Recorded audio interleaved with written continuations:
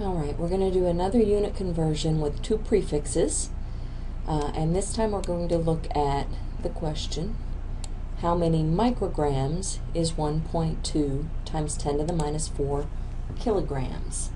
We have the base unit of grams, and we have a micro prefix and a kilo prefix, or a kilo prefix. We're going to start this problem as usual. We have question mark with our micrograms equals 1.2 times 10 to the minus 4 and our unit of kilograms. Anytime I have two prefixes for my unit conversion, it's going to need two steps. There are shortcuts, and you're welcome to do the shortcuts once you get the hang of it, but doing the two steps always works. The two steps will involve looking at the micro and the kilo prefixes and see how they're related to the base unit by looking at the prefix table. Let's go ahead and get those equivalences written. This is our scratch work that we're going to do off to the side. If we look up micro in a prefix table, it's going to tell us that's 10 to the minus 6th. And remember that that's 10 to the minus 6 of the base unit. That equals 1 of the prefix. So there's our equivalence for the micro unit. If we look up the kilo or kilo unit, what we'll see as its multiplier is 10 to the third, or 1,000.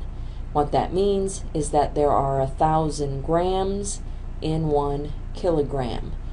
The number that's the multiplier in the prefix table goes with the base unit, the 1 goes with the prefix. So as I go back to this problem, I'm ready to set it up using exactly the same format we've been working on, times and my ratio sign. The unit of kilograms needs to go on bottom so that it cancels.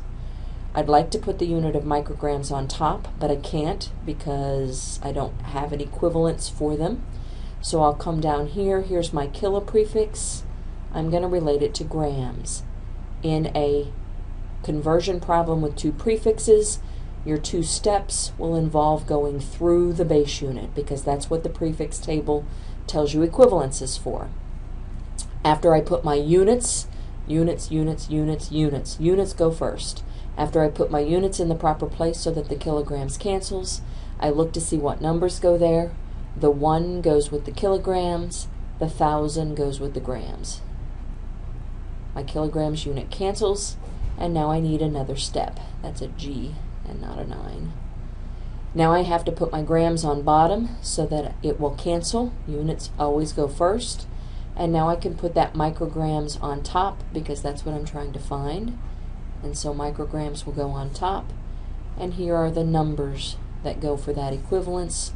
A 1 goes with the micrograms. The 10 to the minus 6 goes with the grams. My grams unit cancels. And now all I have left to do is punch it into my calculator. If I punch that into my calculator, I have to be careful. This is scientific notation. So I have a 1.2 EE negative 4 times 1,000. I can hit divided by 1 on my calculator if I want to, but I don't have to. I can hit times 1 on my calculator, but I don't have to. And then I'll divide by 1 EE negative 6. Careful punching that in. And my calculator may or may not give it to me in scientific notation. I might see this. That many micrograms is my answer.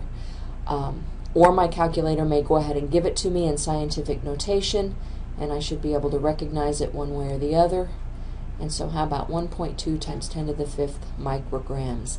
Either of those answers is acceptable.